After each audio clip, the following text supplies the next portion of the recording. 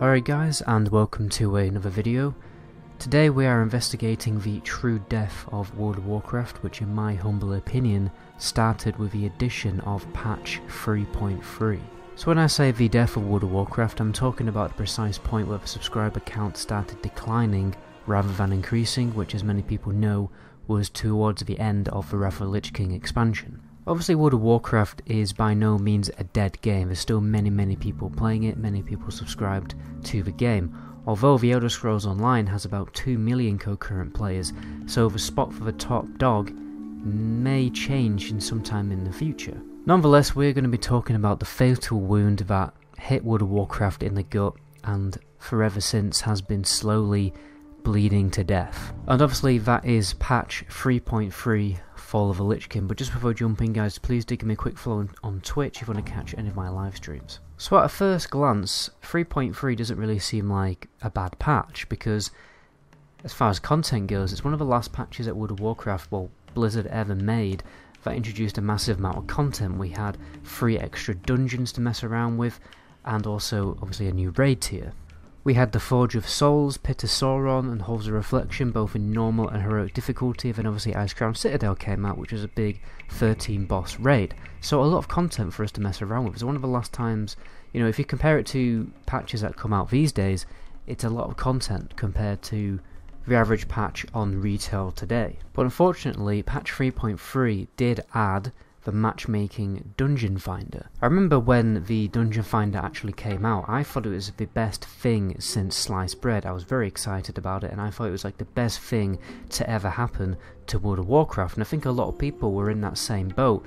A lot of people didn't realise the underlying issues with adding a matchmaking dungeon finder system into a multiplayer online game. So let me read out how Blizzard described the cross-realm dungeon finder. Another really bad part of it was that it was actually cross-realm. The dungeon finder is now available, providing players with quick and easy access to 5-player parties. That sounds amazing, doesn't it? The feature connects all realms of a battle group using an advanced matchmaking system, making it easier for all players of all levels to find a dungeon group. In addition, players can reap additional rewards through the dungeon finder by choosing a random option, which is available to both pick up and pre-formed groups. Check out the user interface section for more details. So there's one very key problem with a matchmaking system, and people, in order to understand this, right, you have to understand one of the key aspects of World of Warcraft. That is the world of Warcraft. The clue really is in the name. This is a multiplayer online game. One of the massive unique selling points of an MMO is that there's a huge world for you to go out into and explore. And what a matchmaking system does in an MMO is forces you to unexplore that world.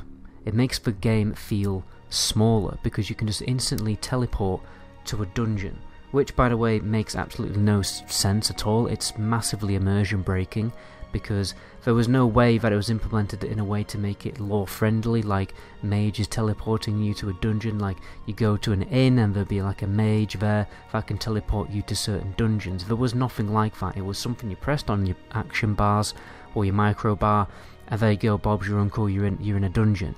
It's no different to like queuing Team Slayer in Halo or Team Deathmatch in Call of Duty. In my opinion, I just simply think that a matchmaking system, matchmaking features don't belong in an MMO. It kills community and the actual need to make friends, because you can just experience the content without making friends, because you just have to press a button on your action bar and there you go. The game just does it all for you. You can clear content, you can get gear without ever actually needing to talk to someone. And I mean, you may as well just play Team Deathmatch, and you know, when you're ranking up in Call of Duty, you get better guns, you get better skins and all that kind of thing. You don't really need to talk to anyone playing that game. You may as well be playing Call of Duty, and the whole point of an MMO RPG is totally removed. The main thing that matchmaking dungeon finder really did ruin was the actual leveling experience, because leveling used to be about going out into the world, going on adventures, making friends if you needed to go and do a group quest, and joining a social leveling guild and just having a general normal MMO experience. But because of the dungeon finder, you had a much lazier, easier option to just press something on your action bars, you get randomly grouped up with a load of people, you go and kill mobs, and that's it. You basically, again, like, you're basically just like playing some kind of team deathmatch, because you're just joining a dungeon and killing stuff forever and ever for like 40 hours of gameplay, probably even more. So where is the actual fun in that? It's a massively boring, grindy experience, and it's why retail players largely consider leveling to be a chore. And why would you want to play a video game that is a chore? There's no wonder that the subscriber count isn't increasing. It's because they've made the leveling experience a chore. All you do is kill the mobs in a dungeon, and then that's it. And Dungeon Finder, pretty much ever since its conception, has been the best option to gain XP because of that random dungeon experience bonus. It would have been fine if they introduced a daily cap on it, or you have to complete a certain amount of quests or gain a certain amount of experience in the open world doing quests and killing mobs in the open world before you can actually go and join a dungeon. There should have been some kind of restricted access to the Dungeon Finder so that people just don't spam it. But people just spam it and don't really get the real World of Warcraft MMO experience. You're basically just getting a matchmaking experience. Ironically, what they did in Cataclysm is they revamped all the zones in Cataclysm, all the questing areas, to make them much better.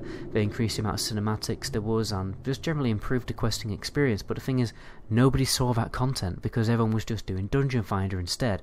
I would say like only about 10-20% of people would actually level exclusively from doing like, well, just not by doing dungeons, and the only people doing that were probably people with leveling guides, because technically leveling, following a specific leveling route like a Zygor guide or something would be faster than doing the Dungeon Finder, but obviously doing the Dungeon Finder is just like, it requires a lot less, thought and a lot less thinking. I mean, another reason why people didn't see these new zones is because everyone was already higher level anyway, and a lot of people probably couldn't be bothered leveling and all, so they wasted development time revamping the starter area, well, not just the starter area, but the starting zones, the level 1 to 60 zones, when they could have spent that development time making more content making more endgame content, because there's a massive trend from basically Cataclysm onwards of there being simply a lack of endgame content to keep players interested in the game. And yeah, so like, they basically shot themselves in the foot by revamping the Cataclysm areas. Furthermore, in the last patch of Cataclysm, they added Raid Finder, which basically meant you never had to do anything in the game other than press things on your microbar. You can experience every single piece of content by just pressing your microbar. I mean, fair enough, there's, normal and heroic difficulty were more difficult, but they're more or less exactly the same, and, it's the same boss and the same looks and everything like that. So you're not really getting much more out of the experience if you just complete the raid on a more difficult difficulty. So, I mean, people just weren't getting an MMO experience, people were just getting a matchmaking experience. And then to top this off, they decided to release an entire expansion based on pandas. Pandas and Pokemon.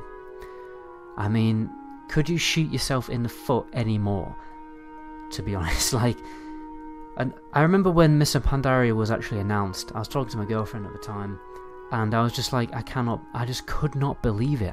I just thought, it started out as an April Fool's joke, and then it didn't stop being an April Fool joke. The whole expansion was an April Fool's joke, it was a joke. And that massively deterred people from playing the game, because it became a much less serious MMO. I mean, you release an entire expansion based on pandas, then what are you doing? Obviously, like, no person with 2 brain cells and any common sense would do that to a game like World of Warcraft, but they did do it. And then to make things even worse, later on in Legion they introduced a cross-realm pre-made finder, which was essentially, I would call the nail in the coffin, because now you really just simply do not need to actually go out into the world and do anything. Because you want to do Raid Finder, you press a button. You want to do dungeons, you press a button. Now, if you want to do mythic dungeons, you just press a button and you get teleported by the group leader. You want to do a raid like a normal raid, again you just get teleported, summoned there by the raid leader.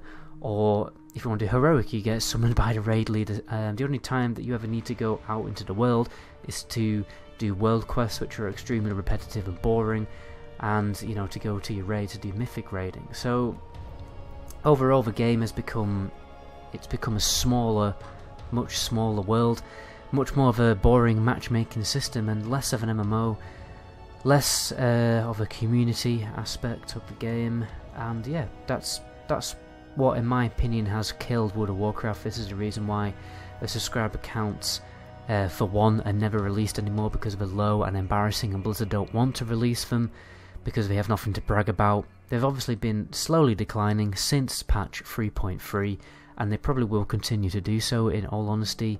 Maybe Shadowlands will bring a few things back, but it's very unlikely, especially if they've released a Burning Crusade. More people will be playing these legacy servers than actual retail, in my opinion, and I think it will get to a point where MMOs like The Elder Scrolls Online, which is a pretty good MMO, I've actually considered playing it a few times. I'm pretty sure there's a new MMO coming out soon, which is quite interesting, like Pantheon. There's a lot of cool MMOs coming out on the horizon, which may take the spot for the top dog. Technically, they probably won't take the spot of the top dog because of legacy servers, but if we're comparing the statistics of The Elder Scrolls Online to actual retail World of Warcraft, then it's probably, that margin is probably getting more and more narrow as time goes on. So it will actually be quite interesting if that ever happens. But anyway, I'm going to stop ranting there. My name is Metagoblin. To my next video. Ciao.